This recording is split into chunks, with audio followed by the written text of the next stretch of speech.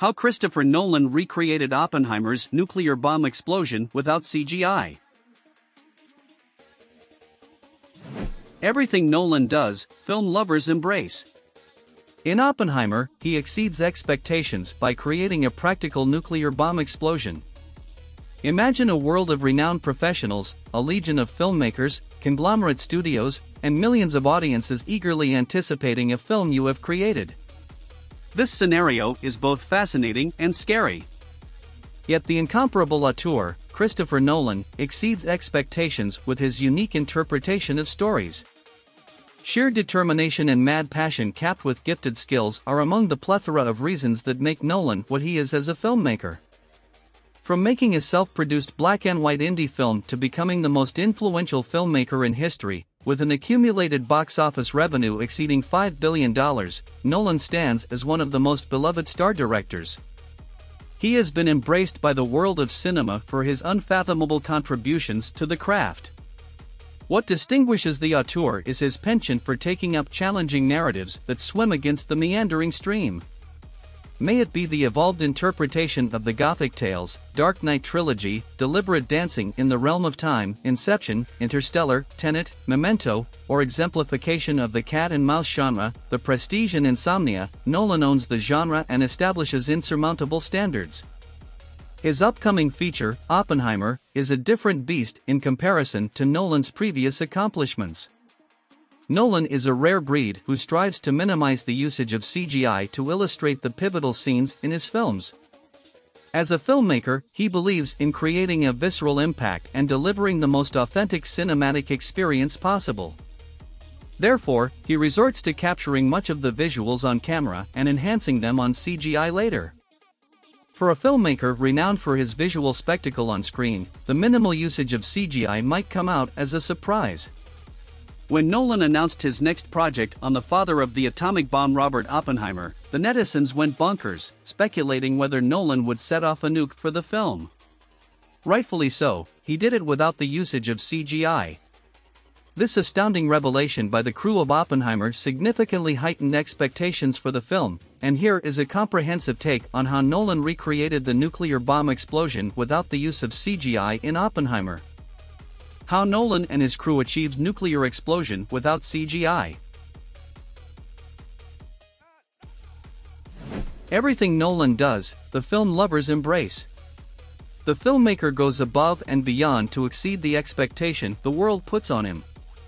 With Oppenheimer, the auteur outproved his previous achievements by successfully creating the look of a nuclear explosion without the use of CGI. During an interview with Total Film, Nolan expressed that this endeavor proved to be more challenging than his past endeavors. He further explained, "I had Andrew Jackson, my visual effects supervisor, on board from the early stages. We explored practical approaches to capture various visual elements in the film, ranging from representing quantum dynamics and physics to recreating the Trinity test itself. My team and I also tackled the task of recreating Los Alamos on a mesa in New Mexico, facing extraordinary weather conditions.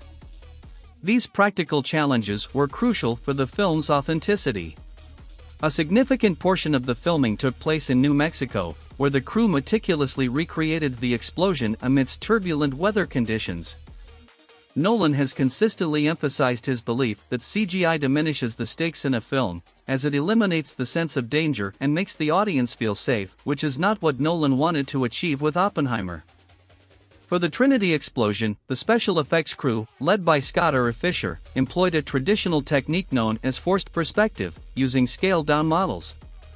However, Fisher proudly referred to these models as ligatures instead of miniatures, as they were made as large as possible while maintaining manageable proportions. The trick is simple: the closer these props were positioned to the camera, the larger they appeared, effectively conveying the desired visual impact.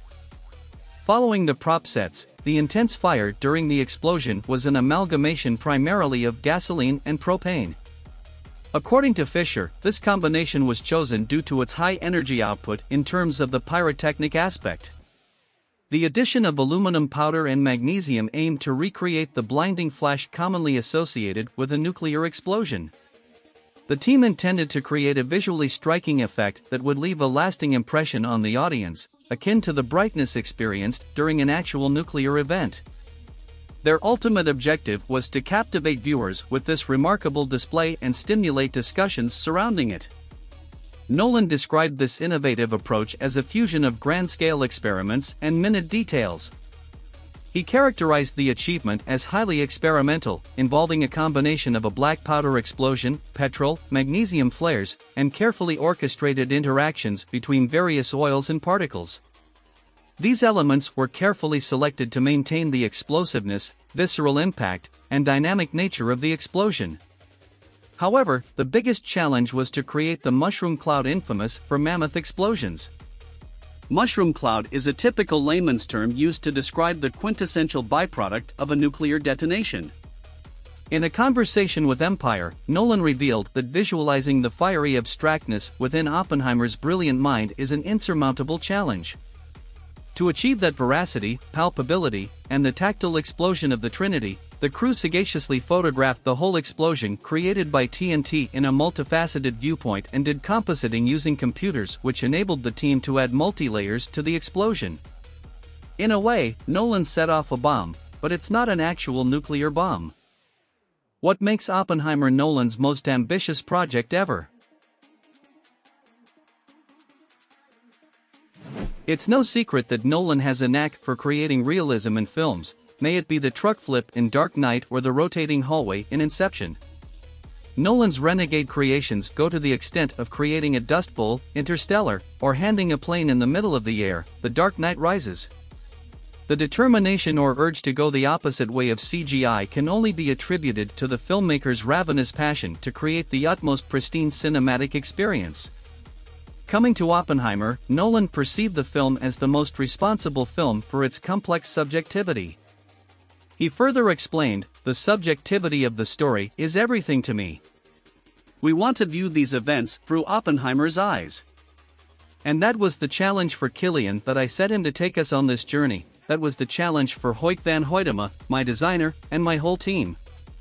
While the filmmaker is known for assembling the biggest stars in the industry, Oppenheimer set new standards by bringing explosive acting legends such as Cillian Murphy, Matt Damon, Emily Blunt, Robert De Niro, Gary Oldman, Florence Pugh, Rami Malek, Benny Safdie, Dane DeHaan, Jack Quaid, James Darcy, Kenneth Branagh, and Casey Affleck. If not the Trinity, these stars will certainly explode through their acting prowess. Talk guys, this movie is going to be giant in. I want to see this explosion in theaters soon, with that giant screen, to feel inside the movie. It's going to be cool. Now, if you want to receive news and follow-ups about this movie, sign up and leave your like, okay? Even friends, welcome to our family. 7 Days Hollywood.